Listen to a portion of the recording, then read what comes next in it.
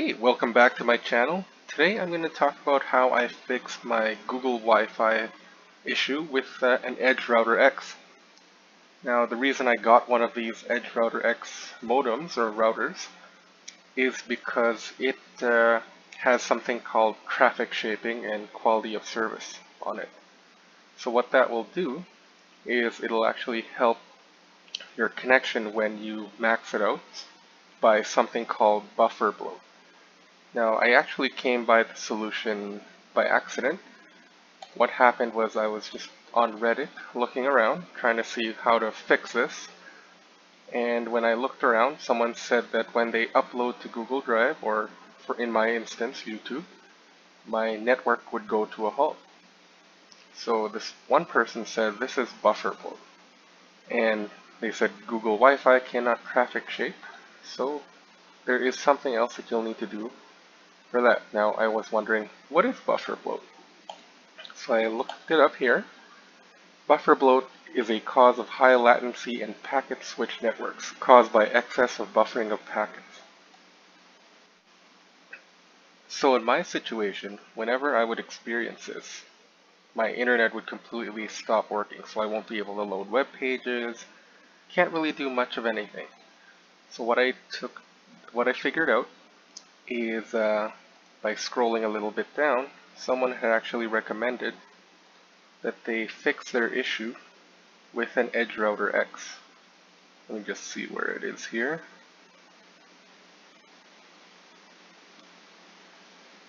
Right here.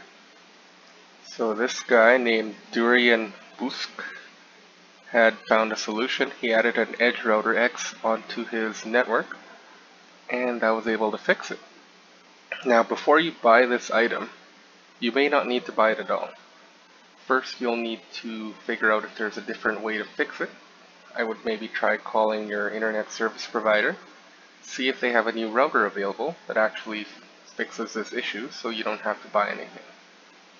That's your first option. Second option you can do, if you can even buy a new router, now you might have to make sure that it does have quality of service and traffic shaping built in. And most lower end routers don't have that yet, like I know the Google Wi-Fi doesn't have it. So you may have to spend quite a bit of money to get that started. So now this Edgerouter X works out to about $50 US or $90 Canadian.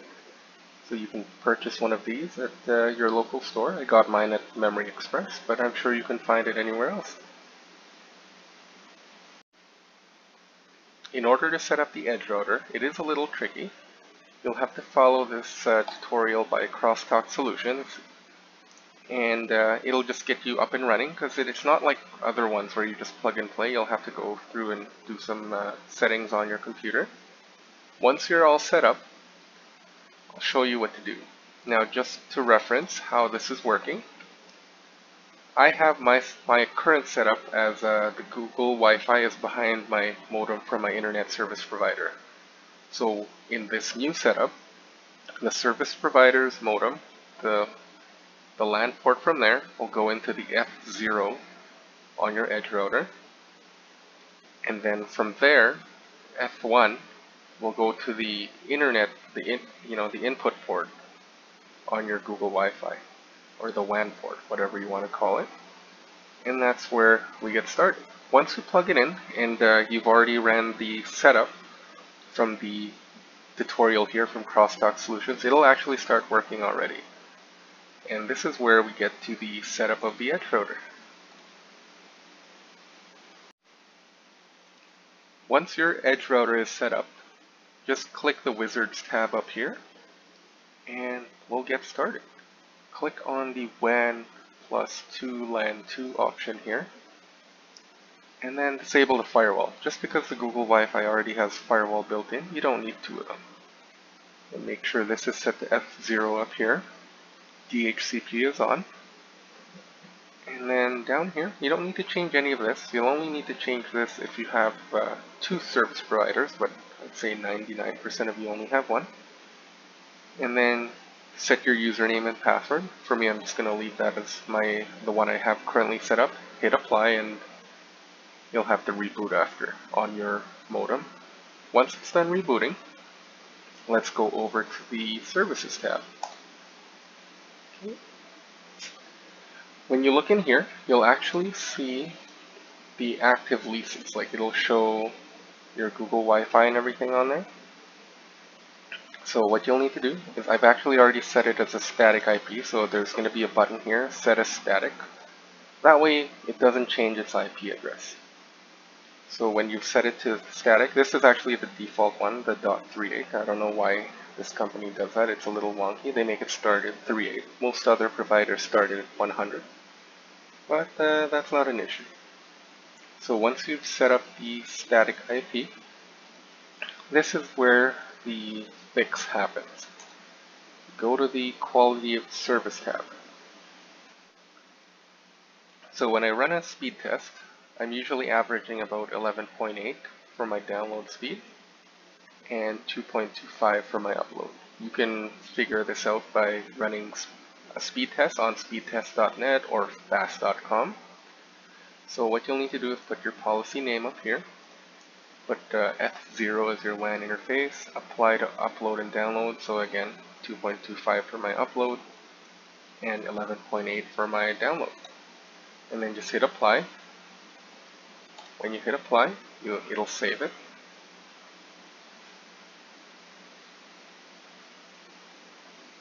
And then we'll go to the firewall area. Now, for you, if you're not running any servers like Plex or anything that needs to be seen from outside your network, this is all you need to do. But if you are running things like that, you will need to do a few more things. Before I show you the firewall rules here, the reason why this all works is by setting the 11.8 and 2.25, it actually gives you a bit of a buffer zone so that there's some headroom so that if you actually did try and load a website, it's going to load, because when you do a speed test after that's been applied, you're probably going to get like 11 and 2. So it is saving a bit of your bandwidth in order to do other things like load websites. You can even open YouTube and stuff while uploading a YouTube video. Before I couldn't do that. Now here is the firewall section. Just click on the NAT area and click destination NAT rule. I already have mine set up, so I'll show you how mine looks. So my description, I've set this as a DMZ, so I call it DMZ. You can call it whatever you want. What this does is for all the ports coming into from your ISP modem, that's already set as DMZ to the edge router. Now from the edge router, if you're running things that like any web services, you'll need to take all your ports from there and forward it to your Google Wi-Fi as well. And then your Google Wi-Fi probably has its own port forwarding rules as well, so it's going to be 3 hops just to get what you want to get going. So here we have this set up so that your inbound interface of F0 will translate to 192.168.1.38 that we set up earlier and put all protocols and pick F0. Now this is all the information I found online. Like, this is pretty much it. Now this would work, but I did have one other issue. When I did this, when I would click visit my server from outside my network, it worked. Totally worked fine. So I would use my phone, not be on Wi-Fi, connect to my server, everything's good. But I do have a Dynamic DNS setup, so when you type in your name at noip.com, it would work outside the network, like it's intended to. But when you're inside the network, it wasn't forwarding it over to the Google Wi-Fi. It was getting stuck. So there is an extra step to take care of. So once you hit save here, you'll need to do port forwarding. And that's what I couldn't find online.